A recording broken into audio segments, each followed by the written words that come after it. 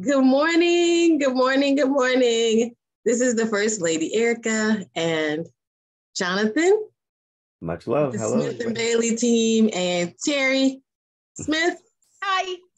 You're a Akashic Records genius. And we're going to talk a bit about mindfulness because I guess yesterday, Terry and I, we were having this conversation about just being overwhelmed with tasks. Because I guess I could look around my house and I could see like 15 things that I could do right now, but I'm not going to.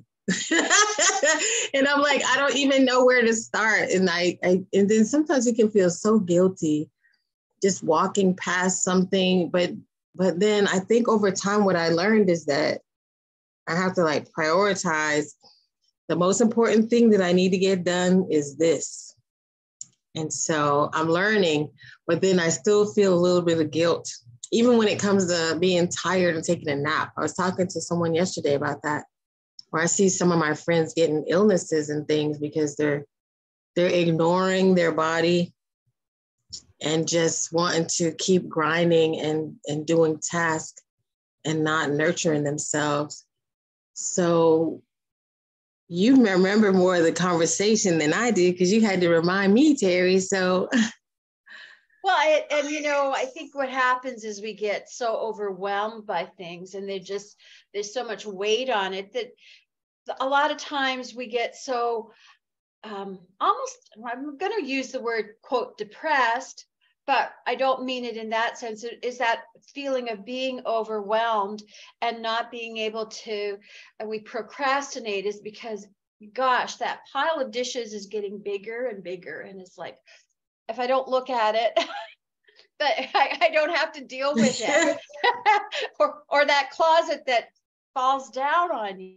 Yeah. And then I think what happens is we create more anxiety around it because we just are avoiding it. So sometimes it's a matter of just like, there's a beautiful video about washing dishes is, you just take one dish and you wash that dish and you let the water flow around it and you let the water dance with it. And then you put it down and then you take another dish. And if we take the moment to just be with that process, it's all little moments of stuff. When we see a big pile of stuff, it can be overwhelming. But if you take it to the point of just being mindful with being in that present moment and just, I'm going to wash this dish right now. Mm-hmm. Well, and we can then make headway and just sort of like be in that space. Is that, or Jonathan, if you want to chime in and answer that too, because I guess I hear people say that when we're in action all the time, we're in the masculine. Mm-hmm. Mm-hmm. Is that, what would you say about that? I mean, I guess that would be, there's a certain structure that is being presented when we're moving forward in that constant motion. I mean, I think the feminine would be more intuitive, or that ignition of creation, and then going through the process and how things structure and how things are presented brings that masculine element in there, right? Coming back to all of that is like to like walking by things and being pulled or saying, I don't want to do this now, or there's signs and synchronicities of information that you're supposed to connect with, and there's so much of it, and you're like, I'll do it later. But then it's like you go to do something else, you're like, you have that feeling, or I want to try to do this so I can get things rolling, and then it's like that pull, or that connection that comes back again. It kind of highlights itself that, okay, I should take my time and connect with what that information is, or what I'm being pulled to do. And it's about being present and feeling your senses of what your body's feeling, and in those present moments. Like go back to the hands washing and everything. It's like, yeah, in that moment, okay, what do you feel? What do you smell? What's the taste? Are you tasting things or in remembrance? What do you hear? Right? There's multiple ways. What's the water sound like when it's splashing around? Right? That just brings you deeper into that present moment. And yeah. I like that because, in just talking about this, we're literally talking about balancing your masculine and feminine, right? There's the part of you that needs to plan and then a part of you that needs to do. But then another thing that I just realized while you were talking is when we're doing the dishes, do we finish? Because if we're so caught up in everything else that needs to happen and the phone rang and I'm still cooking, like maybe I don't finish the dishes, I don't drain the water, and I don't wash around the sink, and I don't maybe dry.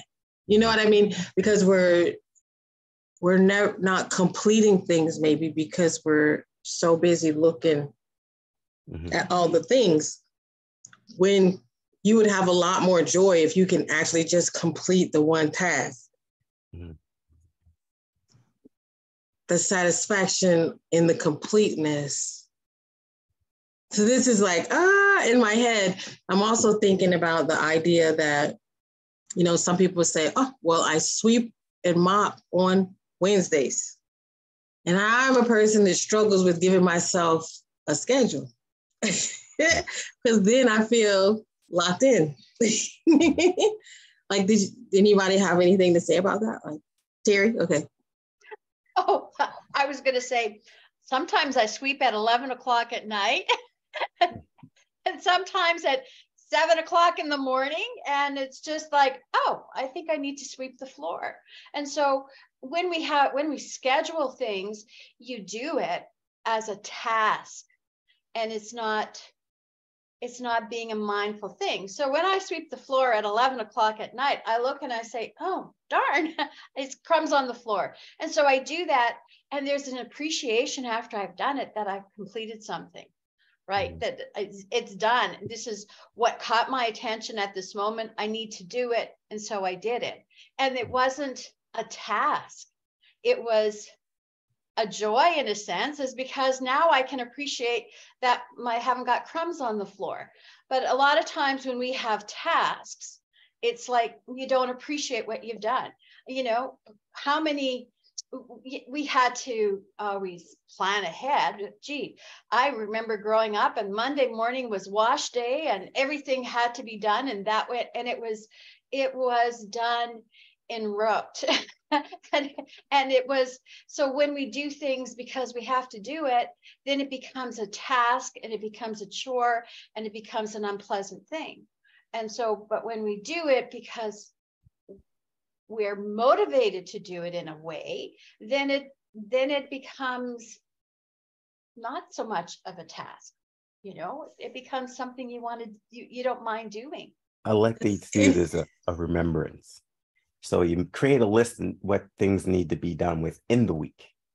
And then, okay, like Terry was saying, you may see the crumbs on Tuesday and you're like, okay. It's Tuesday. And you have that feeling. It's like, you got to do it. So instead of putting in, okay, Monday, Tuesday, Wednesday, or this the day, this time or this.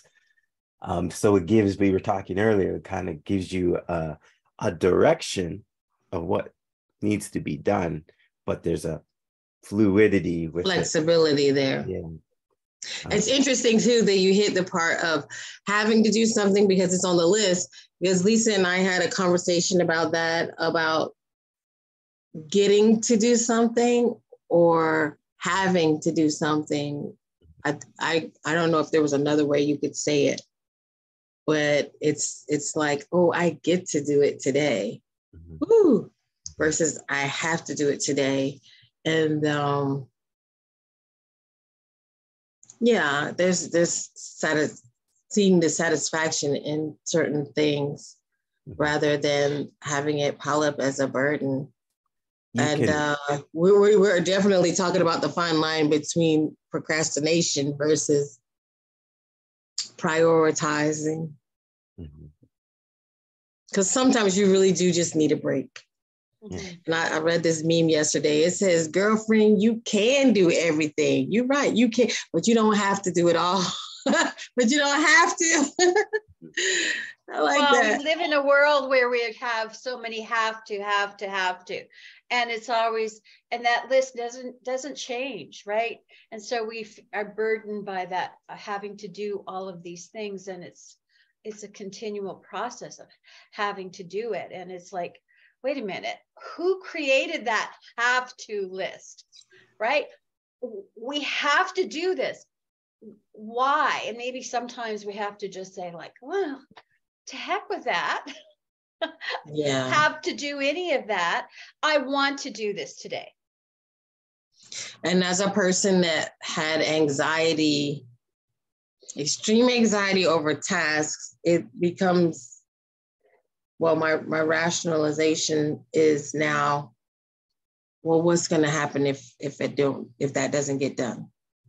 Is the sky really going to fall? And so all these things I think have come along to help me with the self-talk to get myself in the mindset. Right. That everything won't fall apart. The universe won't fall apart if I do this first.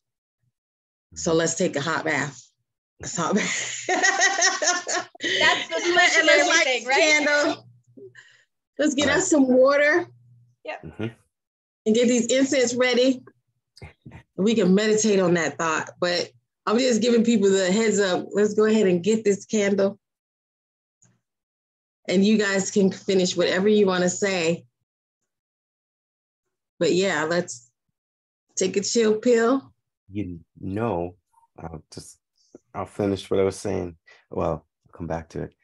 The space after you've done cleaning up as well will have a different vibration. It will resonate higher, and it'll be in joy because it likes to be attended and being in that space of mindfully connecting with it, right? And so, it goes in many layers. And so you come back to like a feng shui, right? And how you would put things around your room, certain colors around. And so keeping up and reorganizing or just listening to what you feel. You may reorganize your stuff every month or every other month. There's some places, there's some people and there's some systems that, you're supposed to do that every 6 months or every 4 months, just to kind of give you a new shifts the energy around, right? So yeah, is that Lisa Combo, or how do you say her name? Lisa. Is it Lisa? It's Combo. I know it's what's her name? I don't know. She's off she's Japanese, right? Japanese. Lisa Marie Kondo, is that who you guys are trying to say? Kondo, that's it. Sorry, we were gonna make you participate, girl. That's Lisa McClendon in the background. So yay, she gets to hang out with us live. Well, and I would like to add to the have to get to. Yes. Like even when you're talking about doing dishes, you say it to yourself, I have to do the dishes. It's a responsibility. It's a burden. I get to do the dishes as more of a looking forward to. And I find that if I get to do the dishes, then I get to have a clean counter and clean space afterwards. And even when I engage in the task itself, like Terry was saying, as I'm washing the dishes, I'm noticing the water. I'm noticing the bubbles. But if I have to do it, I'm going to be grumbling about having to do the dishes. Mm-hmm. And I get to relax even better because I know I have clean dishes. Versus when I'm sitting over here and I'm like, I'm thinking I'm relaxing, but I'm not because I'm still kind of agitated that I still have these dishes. Just like this chair. But I'm gonna bow out. Okay. And then you got your 17 instruments ready? I do, absolutely. Okay. And we'll get started.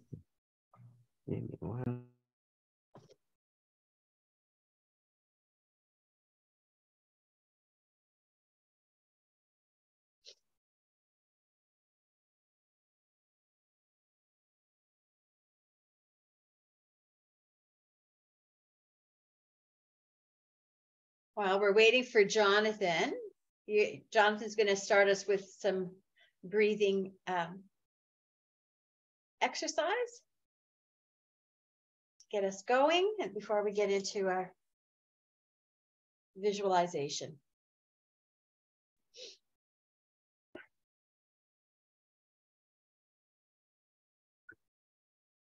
Now just take a few cleansing breaths.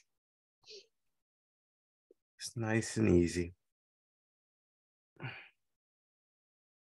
Close your eyes.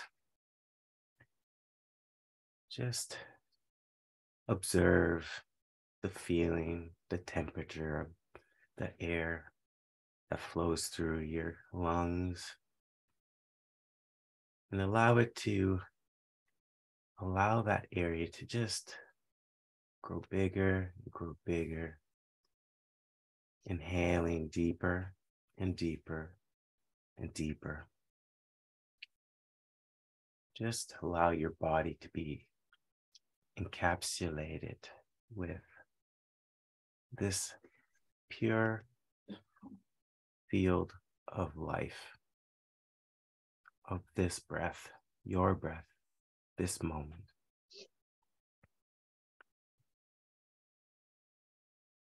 Just bring your awareness to your heart. Continue breathing. Just observe.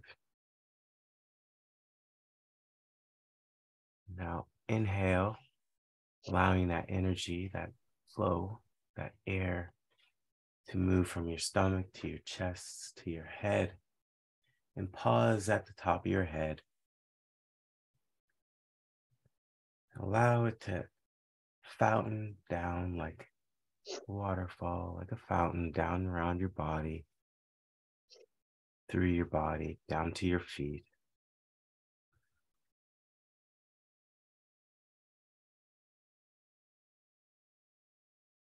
Inhale, feet, hips, stomach, chest, head. Pause and let it flow all the way down the body.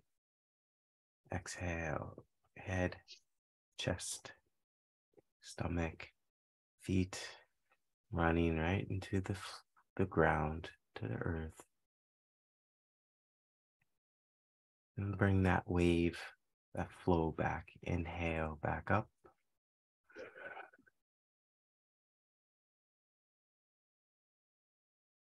Pause at the head. Just feel the motion, the swaying, the swirling. You could be doing it either or of those.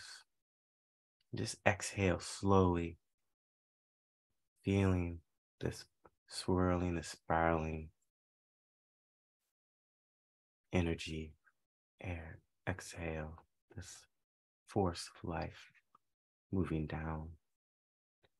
Just pausing within the heart space.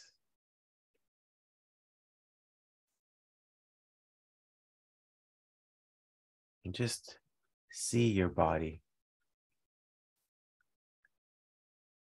being brushed by the waves of your breath. Toes to your head. The waves are just brushing, and as you grow deeper, relaxed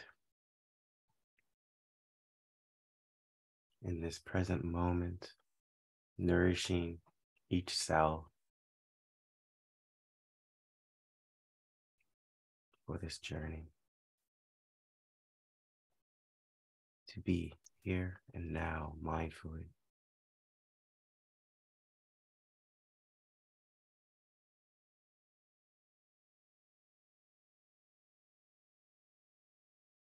So now just feel that flow of breath moving through you. And just notice the gentle waves that you're feeling.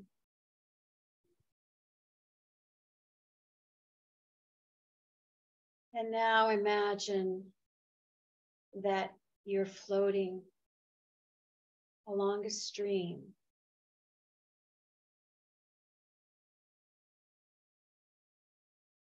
You may have a little boat, or you may be on an inner tube, but you're floating on a gentle stream.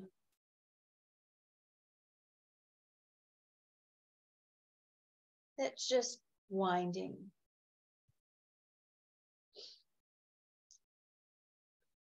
And as you're floating down the stream, you get pulled in towards the shore.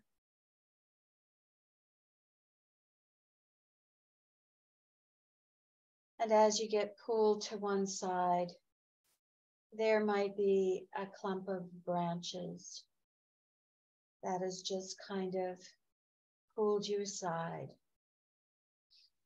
Just think of this as a task that you need to do. We can get caught up in this area, or we can free ourselves.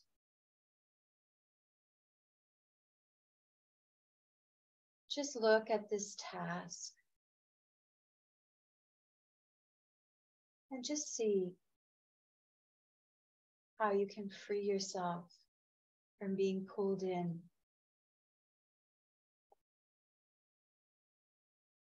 Do you let go of a branch? Do you just let go of one thing that frees you?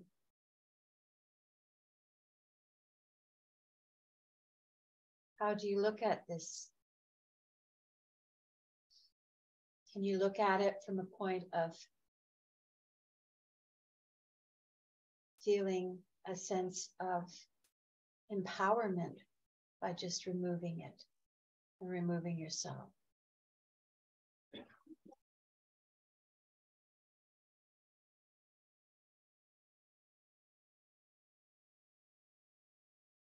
And just let it go now.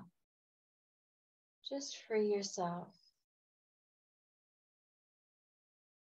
And allow yourself to just move down the stream.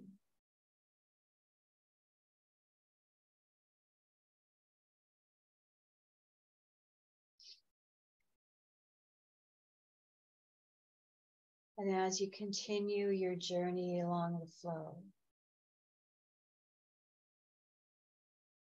there's another area that comes up.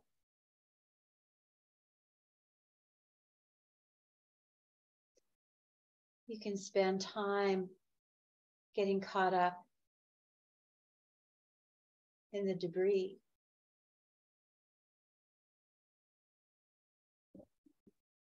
Or you find the way that allows you to flow on.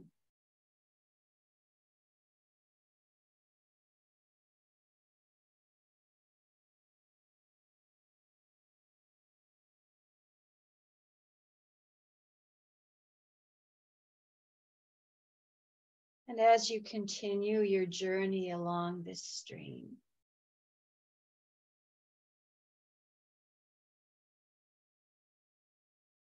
you see many nooks and crannies that have debris in it. It's easy to get pulled in. But if you stay along with the flow, you can continue down the stream.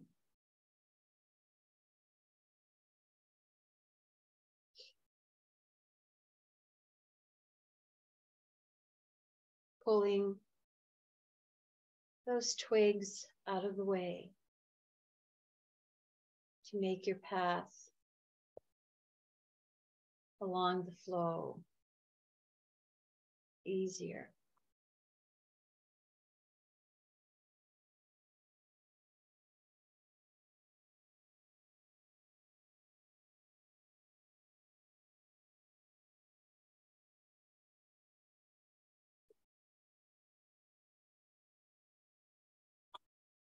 And now the stream becomes a little pool. And this pool is just a place where you can rest. Sun is shining upon you.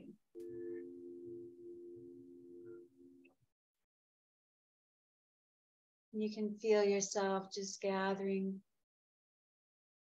the energy.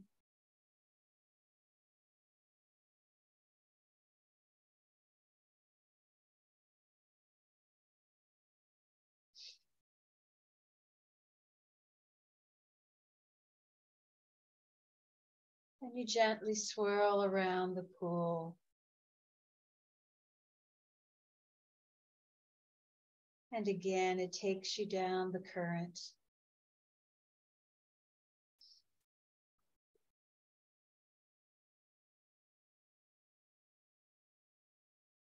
Now, just observing as you continue your flow.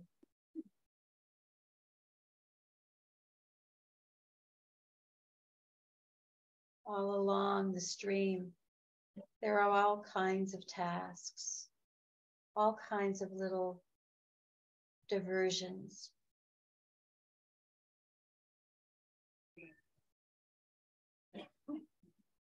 But your journey is to flow down the stream.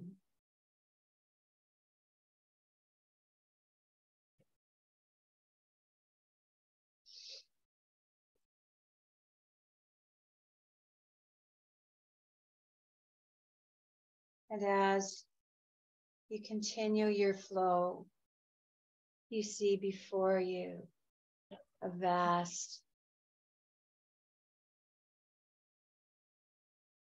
body of liquid light, of liquid gold.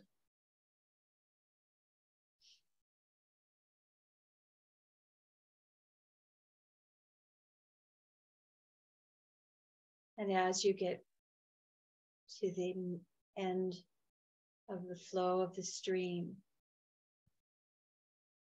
you come into this liquid gold.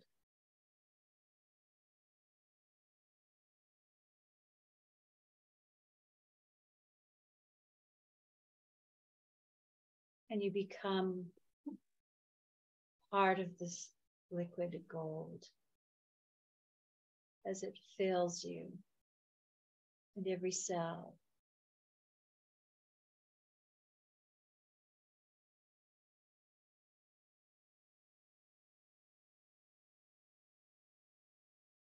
Feel it nurturing you and replenishing you.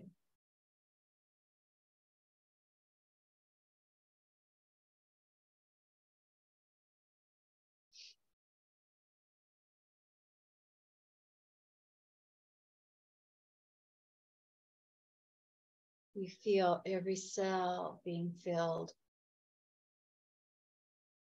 with this liquid light.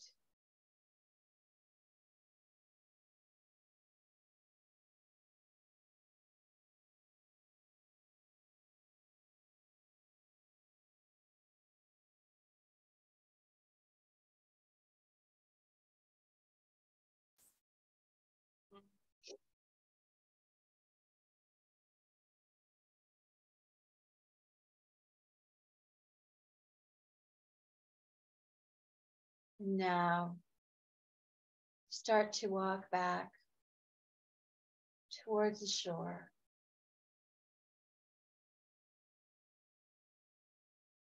And as you walk back, you feel your body being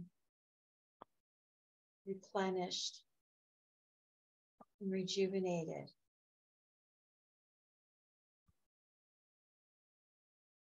Having left behind those things that were holding you back.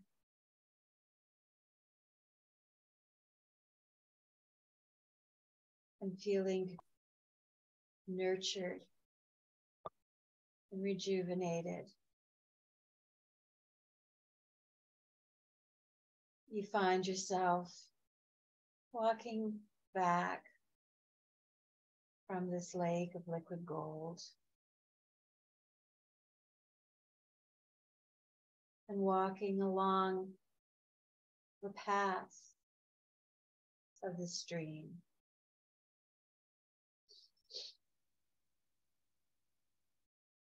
Moving back now into this reality. Starting to feel your physical being.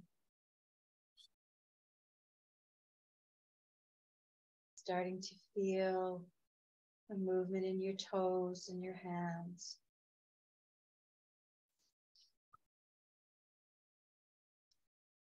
Feeling a sense of lightness.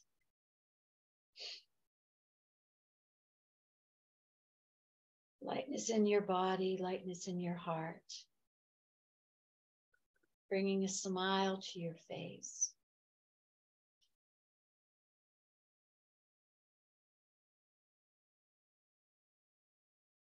Being grateful for being.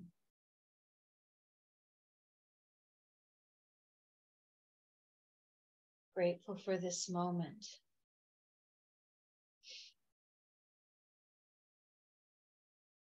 And just becoming aware now of the breath as you bring it in through your nostrils,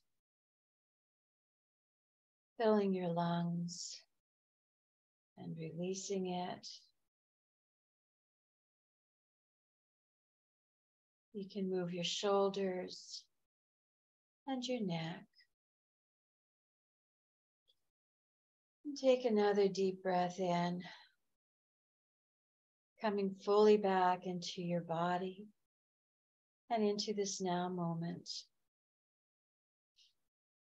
And when you're ready, you can open your eyes and welcome back.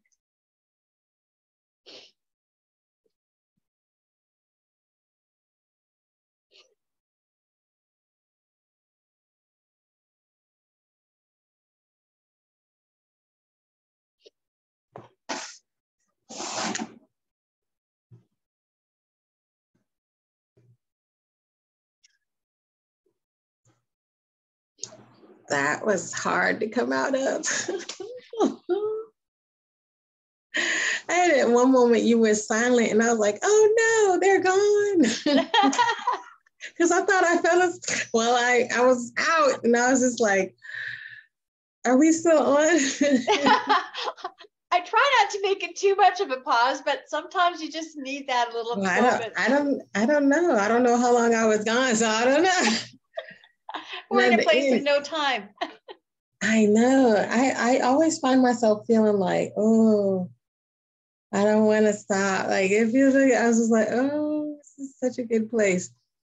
But you know, I really noticed a huge difference in where in Jonathan's relaxation, like I felt the relaxation. And then when your voice came across, it was like a cool, breezy, like feeling.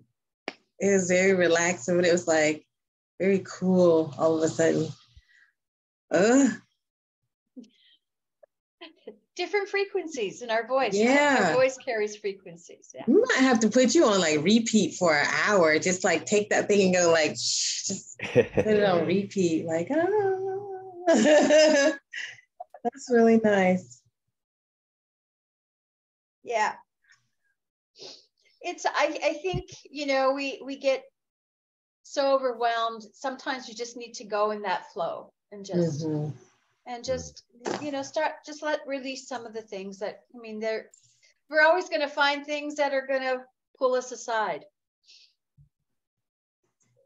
And just go in the flow. We get that saying, go with the flow. Yeah, just flow. Just flow. I know. And that I think there was one part you said earlier about like how you get the mindfulness and you want to do the thing at that moment. For some reason, that always hits me at midnight. And I'm like, let's start doing stuff when it's time to go to bed. And I got to put this on instead. So that was really great. Did you have any more thoughts, Jonathan? Yeah, it's just, and I think it's coming to about not having those things not pull us.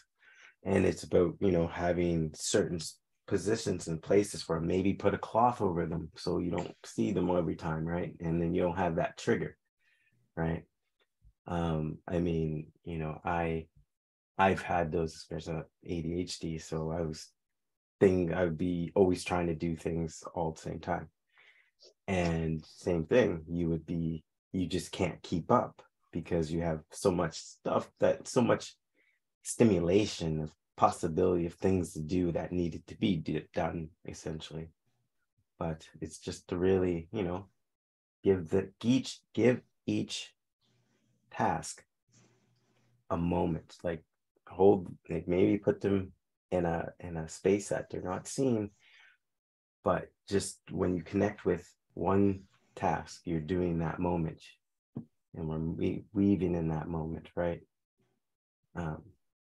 And you can do it simply down to eating supper, or eating lunch or breakfast or whatever you're consuming, and that's all you're doing, right? In that moment. So that was a really good practice for me, because we have to eat all the time. It's just really being present with connecting with that food, before you start. And then as you do that, just enhances, and you have that. And how's that food make you feel? Go through all the steps. What do you smell? How does it smell? Taste, etc. This is making me think that,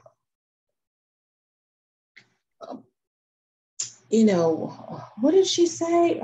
Somebody told me, said, if your house is your mess, your life is a mess. And I'm not saying that to people, but someone told me this one time. And it makes me think that I would definitely like to talk to somebody who's an expert on declutter. Because if your house is cluttered, your mind is cluttered. Because I noticed for me, like it's the Post-it notes and you leave things out because you're afraid you're going to forget and you're not going to get back to it. But it's like, no, there is a place for everything and everything in its place. And maybe when you get to that point, that also will help you relax too. Oh, definitely. I'm thinking about that. Finding someone to talk about that.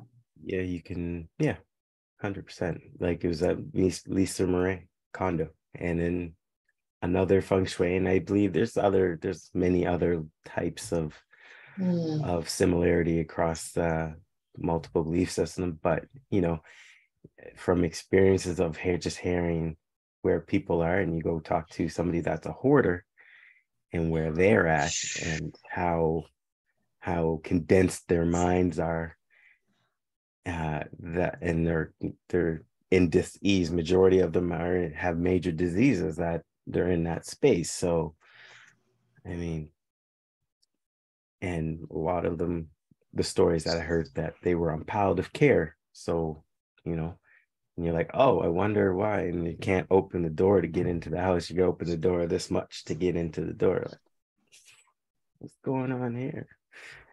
Yeah, they've got lots of pets running around, but not pets. Yeah. So. Yeah, there's some suffering. So definitely, that's something. I'm gonna find someone so we can talk about that. Sounds good. Any last thoughts, Terry? I think maybe we just have to be just take a breath inside and just like, what is it that I need to do? And just start to do whatever it is you need at that moment. And if it's like, you know, if I got a bunch of paperwork to do, I just sort of avoid it. But you know what? As soon as you start picking up this paper and doing one thing, then there becomes a flow. And it's just, you start to dismantle things. And so if you can start with that flow and you realize you have the power to dismantle things, then you just do it. And it starts with just doing one little task. It's like having a stack of dishes, just washing one dish, just being present with that one little thing that you're doing. And then before you know it, you know, you've got a garbage bin full of papers to throw out, or whatever it is you have to do. But just get yourself into, I'm going to do it, and then just take that first aspect of it and just allow the self to flow through it.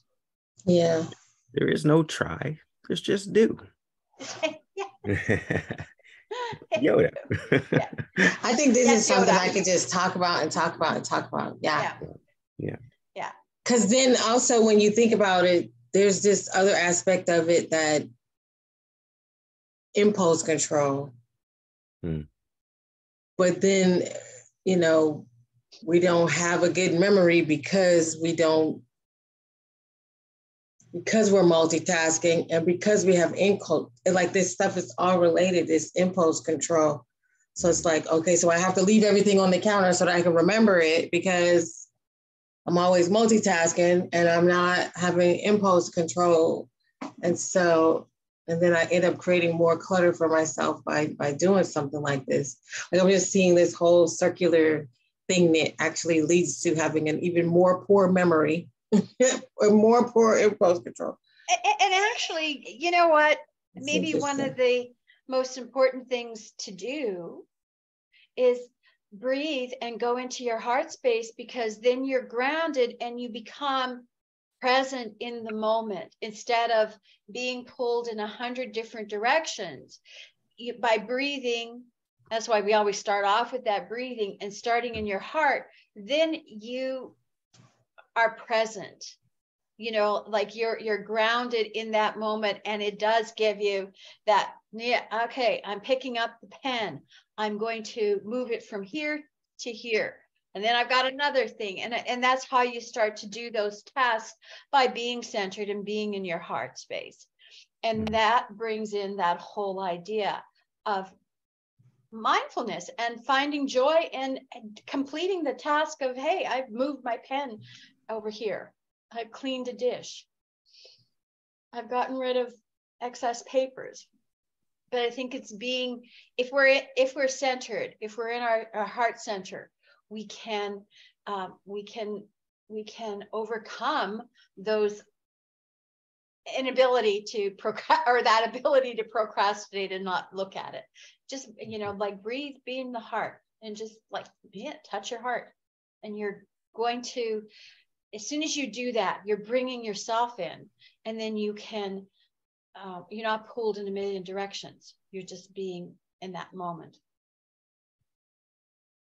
Yeah, most definitely. Well, we're going to end it here, because I'm telling you, I could just go, oh, you know, this is a trigger. But I really enjoyed that meditation, and I'm really relaxed. I'll tell you that. Could you hear it? Did I hear what? Sound. Mm-mm. Because it was interesting. The icon disappeared. Oh, wow. Sound icon, yeah. The musician thing. So it was like, I was looking, I'm like, gone. Okay. We're just gonna be. It was just as powerful. But there was, and this is where we say, if a tree falls in the forest, does it still make sound? So yeah, there's still the frequencies and still riding away. You may not hear it, but it's still receiving, it's still there. Yeah. Vibrations are flowing. So yeah, I'll have to track out the harmonica next week too. But yes. All right. We'll see you next time. Have a wonderful day and week. Much love. Take care.